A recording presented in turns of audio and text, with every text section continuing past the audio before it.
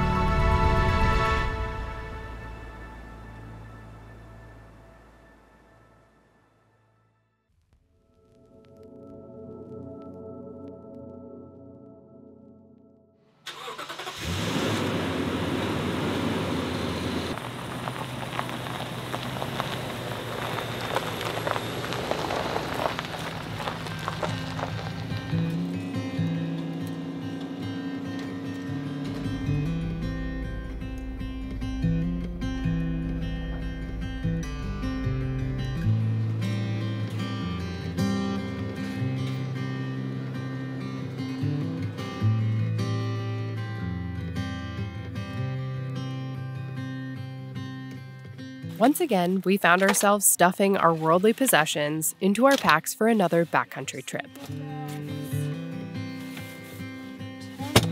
Sleeping pads.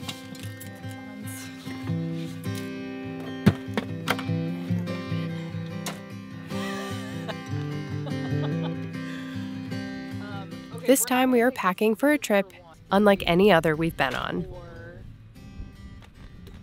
My sister-in-law Julie was drawn from a lottery-based system to hunt a mountain goat in a remote valley of the Kenai Peninsula. The hunt required being dropped into the backcountry by a float plane and then picked up days later with or without a goat. They asked if we wanted to tag along. It was a rare opportunity to gain access to a place that we'd otherwise have no way of getting to. Oh, and because we love to spend time with them, obviously.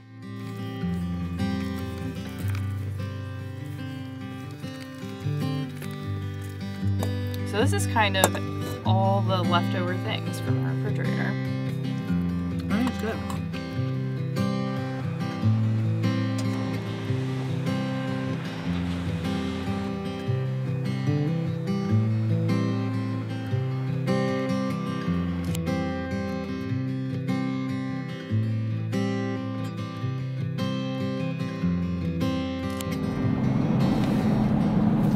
Happy anniversary. Happy anniversary.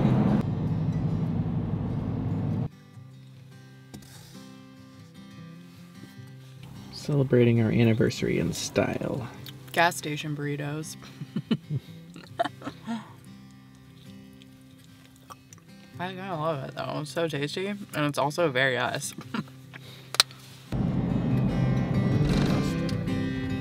Not the type of road you find an airport down, but I guess we're taking a floodplain.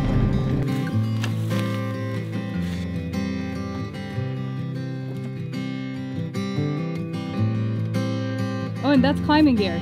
Oh, it's climbing gear? Oh, sorry. Sorry, we don't need that one.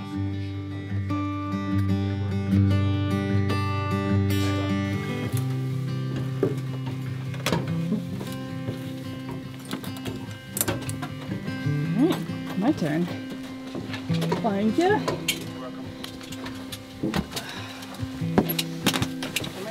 Potentially getting very wet. That's all right.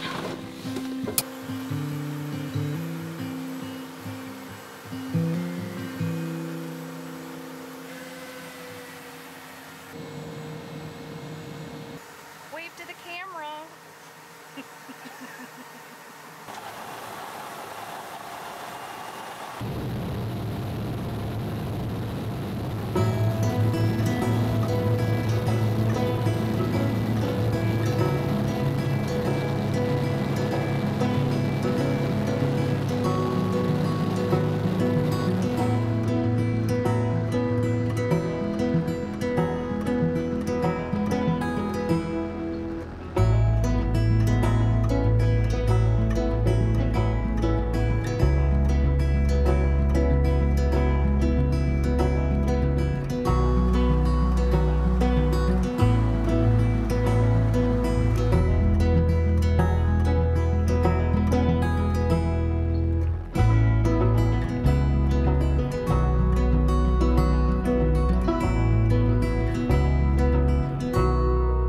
There is something special about flying in a float plane, and I think Leonardo da Vinci put it best. Once you have tasted flight, you will forever walk the earth with your eyes turned skyward. For there you have been, and there you will always long to return.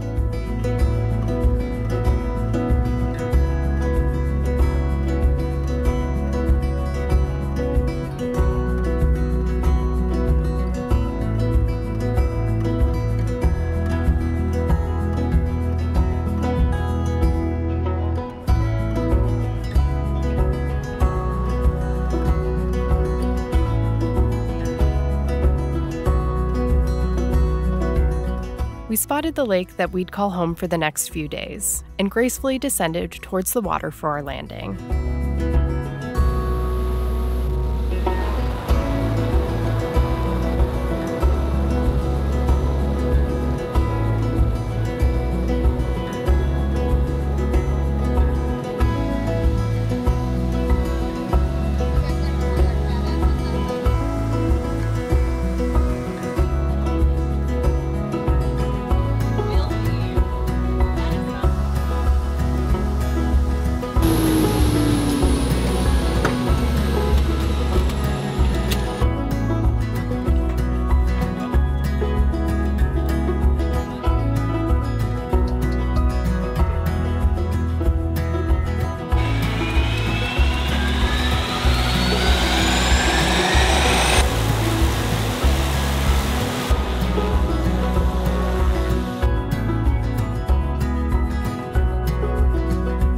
As soon as our gear was off the plane, the pilot lifted back into the sky, leaving us to our own devices.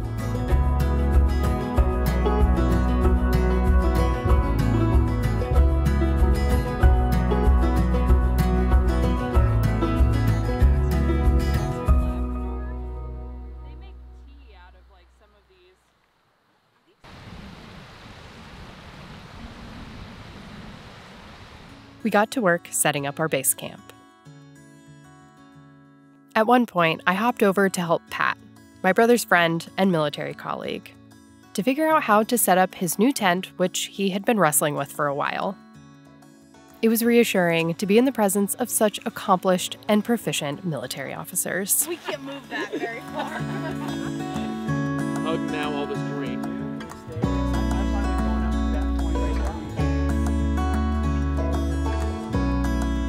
Once camp was settled, we ventured out to get the lay of the land. It's a really good looking body of water. Holy crap, yeah. I just want to stick a big straw in it. Just...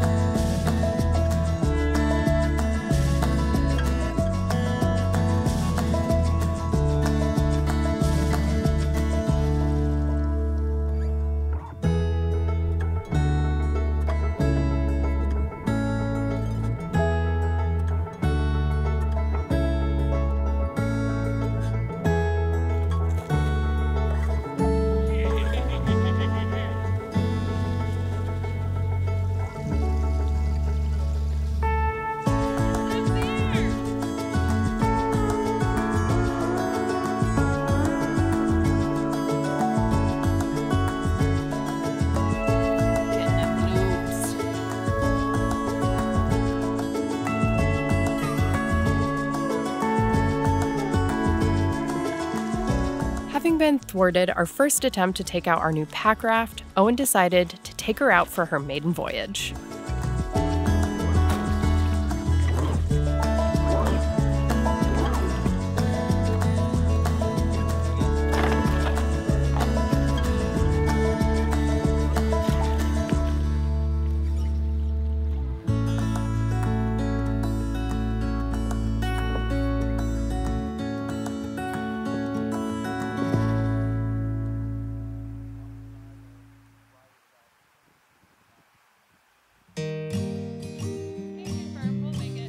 Alright, cool.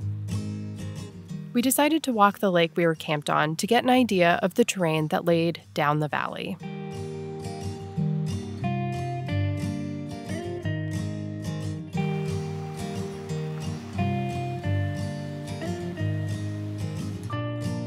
What we found left us excited to explore even deeper into this remote drainage.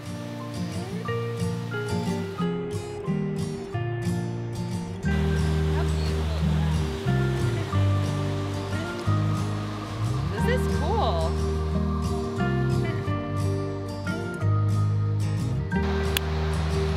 Gotcha. Eventually, we found a mountain goat high up on the mountain and spent a long time just observing it. And being wildly thankful to be able to see this rarely visited place.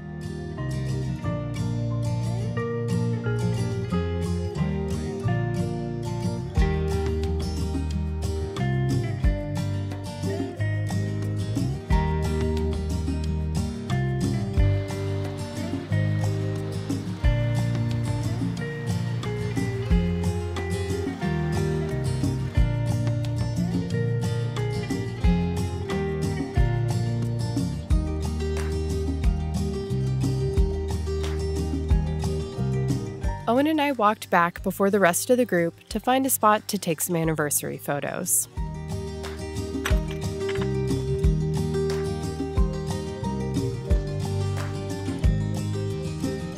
As I set up the camera, Owen and I reflected on our past anniversaries. Last year, we spent the special day summiting Tiwanaut in the Tetons. This year, we were here. Owen and I have always shared a kindred spirit for adventure. But with each passing year, our dreams get bigger. And so does our ability to make those dreams a reality. With the way that things are trending, it feels like together, nothing is impossible.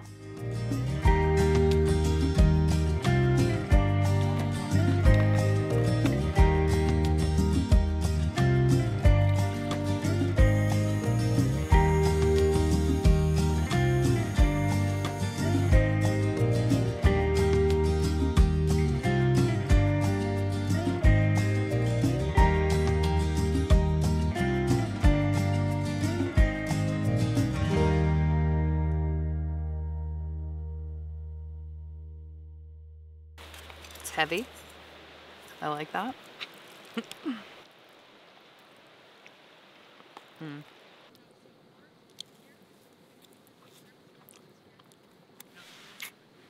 kind of like something I would enjoy. Wow, that's a lot of this crystally stuff. There's that consistency I was looking for. Okay. So it's got like a nice moussey consistency.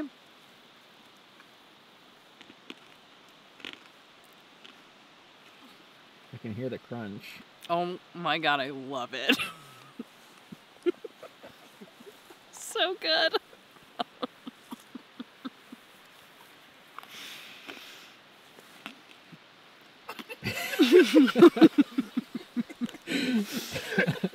It's so good.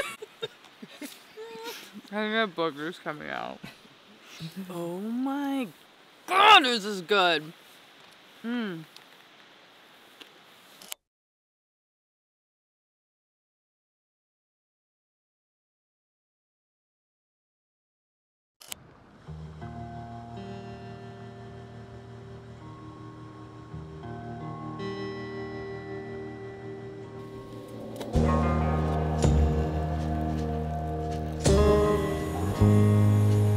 I heard a gunshot go off while Owen was yawning obnoxiously loud. I heard a second one about 10 minutes later, and I know we see the mountain go up on the hill, and it does appear that they got it. And so far all you can see is that they're trying to figure out how to get there, and they haven't yet. Our mission is I'm gonna paddle the pack raft to the far end of the lake, which is about a mile, 1.2 miles. And then Owen and I are wanting to continue down to the end of the valley where a glacier intersects. It looks rad. So we're gonna try to get there today, but I'm excited. This will be my maiden voyage in the boat getting across the lake. Luckily the wind's in my favor. Oh, I see Owen. At this rate with this wind, I feel like it's gonna be really easy.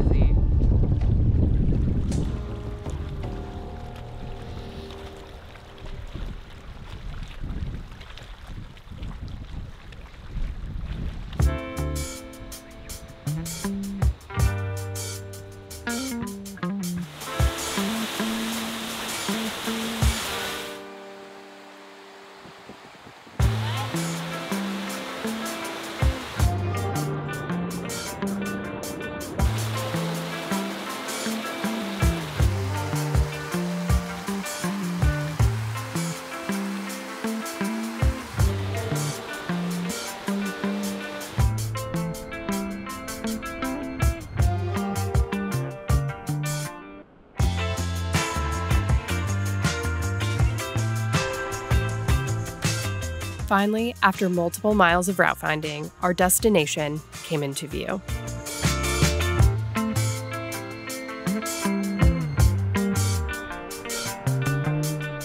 Our progress was abruptly stopped by this drainage. After tracing the water's edge and probing the depth for well over an hour, fording the glacial-fed stream was looking like more of a risk than we were willing to take on. The water was deep, moving too fast, and was wider than we felt comfortable jumping. Ultimately, we decided to turn back.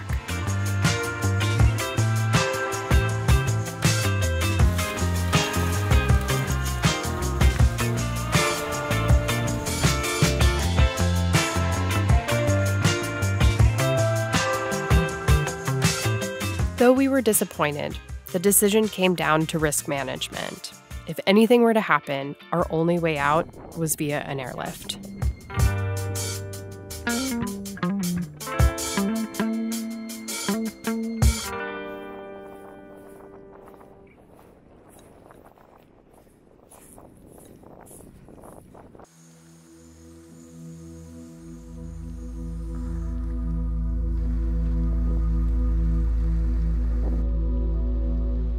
Eric, Julie, and Pat were still high on the mountain when the weather took an unexpected turn. A fast-moving weather system moved into the valley, causing us to lose sight of the hunting party.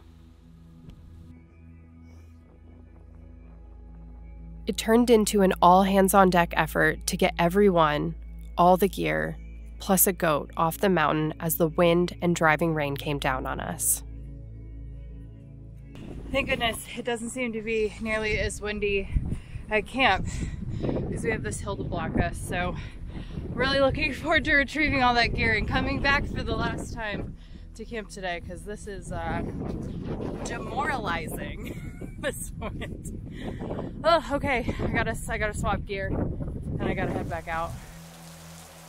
Cold, tired, and in my case, soaked to the bone, it took multiple trips up and down the mountain to get everything back to camp.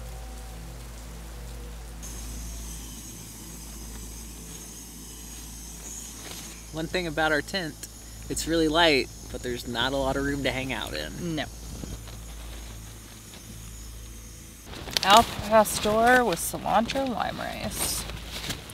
I'm excited about this.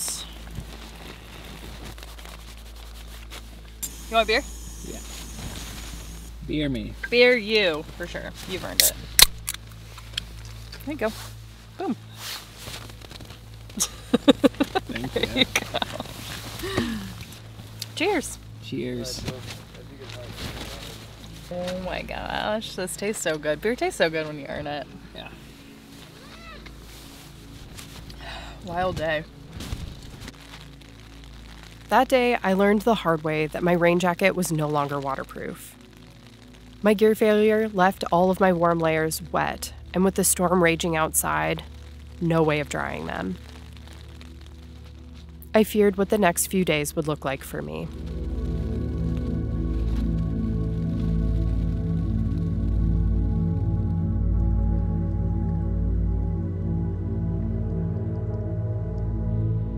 The hunt was successful, but tough on Eric, Julie, and Pat, so they decided to stay at camp and recover.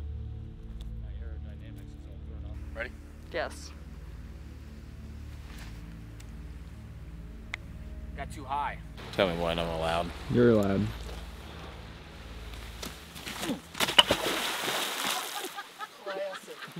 Okay, I'll try again. Let me find another one.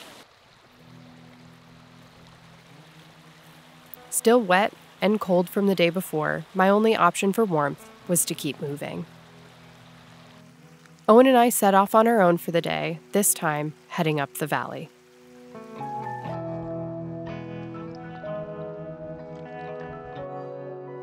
I was really beating myself up over the gear failure. I put a lot of care and research into our gear to prevent situations like this from ever happening. On this occasion, I really let myself down, and I could have put myself in a dangerous situation. The best I could do now was to keep my body temperature up, focus on morale, and learn from this mistake.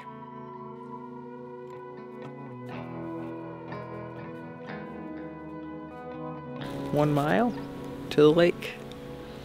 From here. Yeah.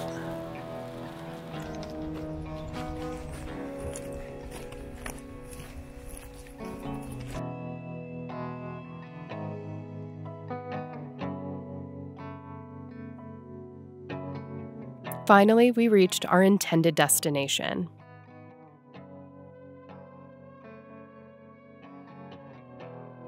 From our vantage point, the lake appeared to be the terminus of 3 glaciers.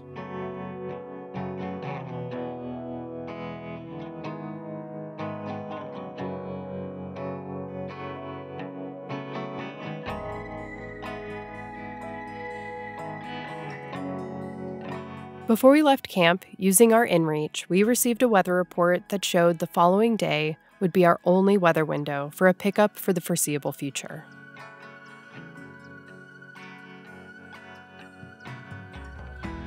Even though we wanted to stay the full 5 days we'd planned on, we knew that we needed to take the small opening in the weather.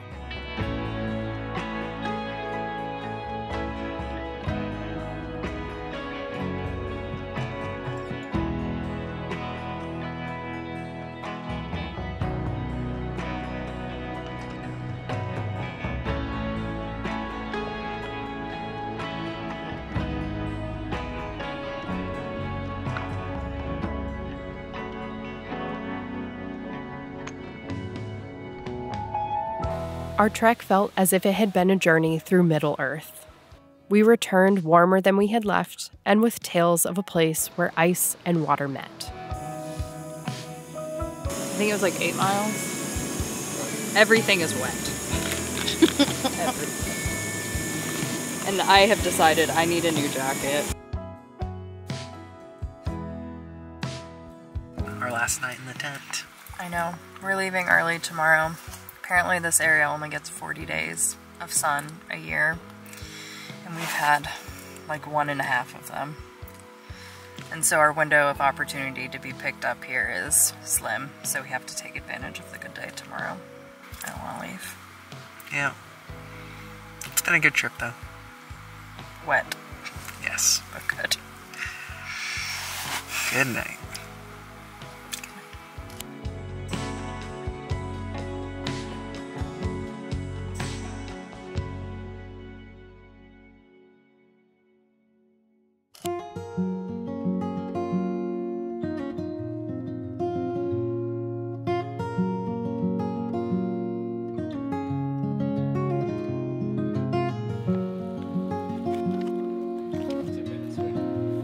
Can't.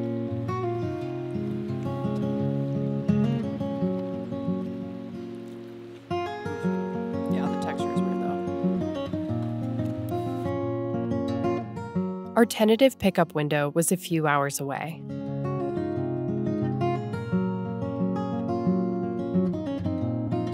After waiting as long as possible to let our gear dry out, we got to work packing up our camp.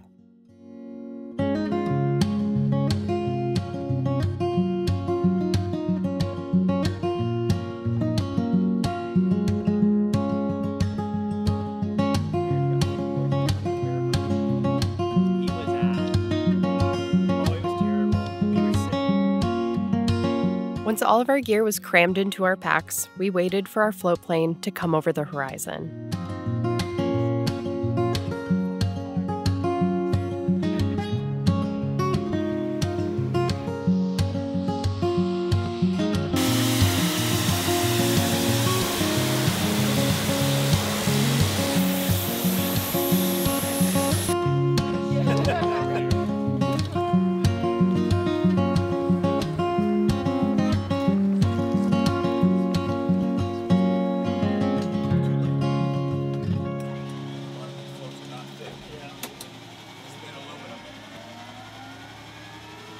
Water's so clear, it's deceptive. Like when I taxi right through there, it's like.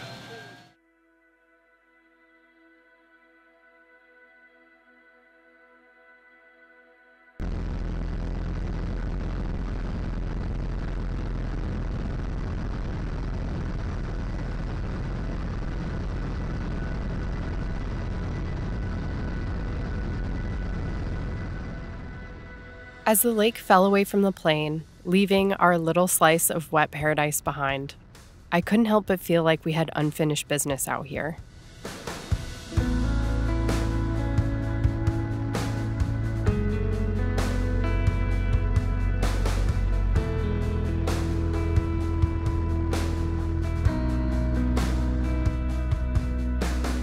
When we flew over the glacier we were unable to reach 2 days prior, I smiled. Unfinished business leaves me hungry for more. It's fuel to my fire.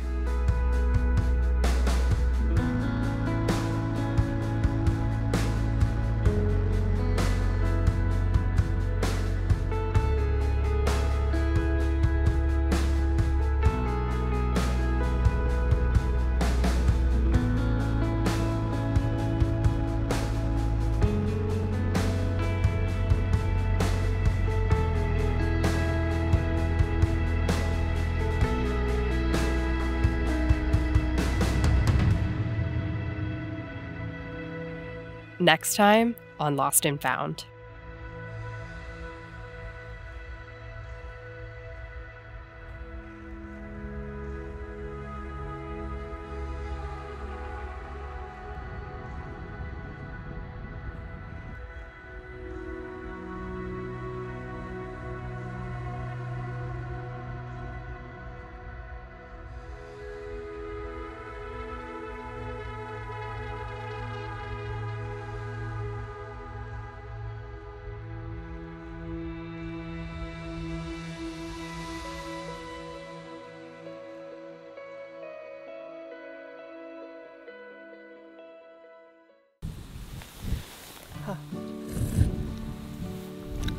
Too big of a sip. So hot. I just farted. Yep. Look at that man. Rawest form.